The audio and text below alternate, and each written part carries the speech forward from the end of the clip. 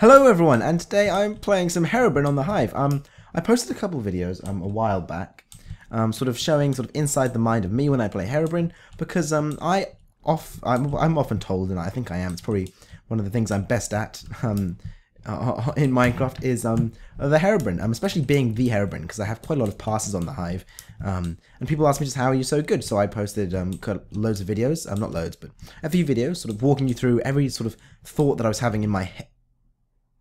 You know, I'm gonna see this intro through. I don't know why I've crashed, but you know what? This is gonna be the intro, and then we're gonna oh, I'm so angry right now. But anyway, then you guys asked for can't believe I'm doing this. Then you guys asked for this, but from the point of view of someone who's not the Herobrine and actually like a human.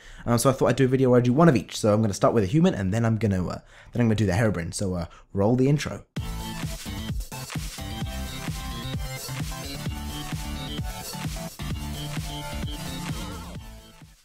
And we're back into the game. So you see, I am a survivor, which is, I'll be honest, I'm not that familiar with it. So I know this is supposed to be like a tips video, but okay.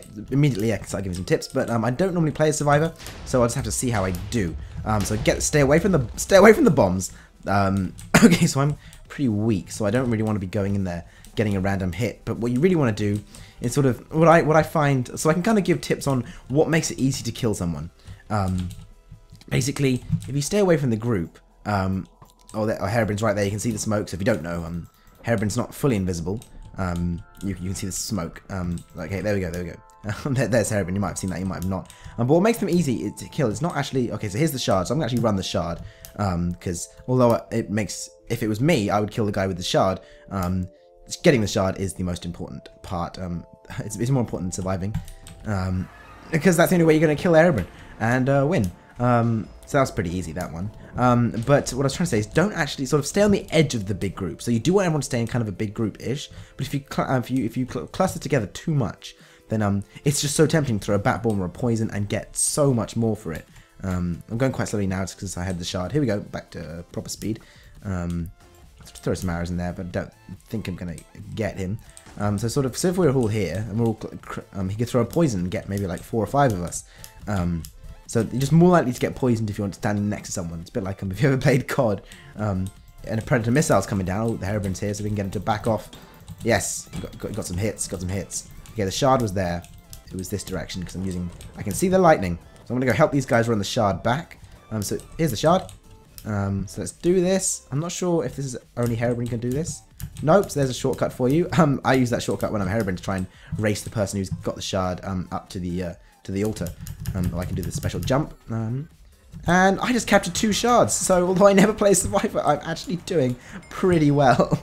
Not to sound too arrogant. But yeah, I think I covered that tip about, you know, just don't stand too near everyone. But also being completely by yourself is not a good option either. So there goes one. I've only got 1 more shard, and then pretty much as long as there's a couple of you still alive, then it's not that hard to kill the Herobrine. If it's 1-on-1 and the Herobrine's still got pretty good chances with the poisons and everything. And also don't, but this is like maps. I'm sorry, I'm coughing quite a lot. My voice is still pretty bad. It doesn't hurt to talk. I'm just coughing a lot. So okay. The shard was this direction. I'm kind of separated from the group, which is not a good thing. I think he was throwing bombs at me. I'm kind of scared right now because this is dangerous on the edge. Okay, where was the shard? My compass should be pointing towards the shard. If you didn't know that, then. Okay, can I capture all 3 shards? Yes. Okay, I'm gonna go for it. I'm gonna be the superhero of the team. So yeah, there are people who just try and hide. You're never gonna win if you hide, because by the time if you want to be the last man standing, then yeah, that's great. But then he'll just kill you. So let's score, and then the Herobrine will just become visible, and we can just go kill him. So where did he go?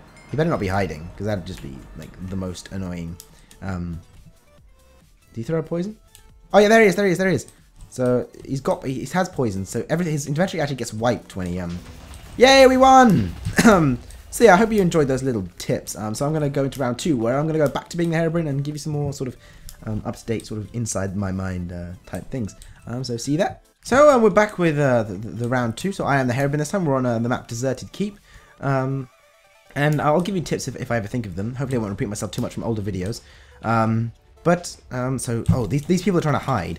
So I'm going to go for them straight away, because what I hate the most is when people hide. So I'm going to just kill them straight away. And as always I say, once you've hurt someone, do not let them go, do not let them heal, because it was a waste of your time. And it's an easy kill, and two, it was a waste of your time hitting them in the first place if you just let them run.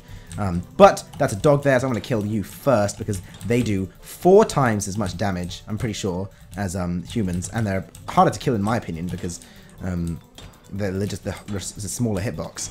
And, you know, they're not as stupid as people. So I'm just finishing off these people because I know I probably should be going for the shard. I'm going to go for the shard carrier now. So yeah, I was saying like you can go for big groups, but I didn't see any big groups. So instead I decided to go for people out on their own. There were not going to be too much problems. Okay, that was not, I did not kill him before he hit the shard, but it's still a very easy kill.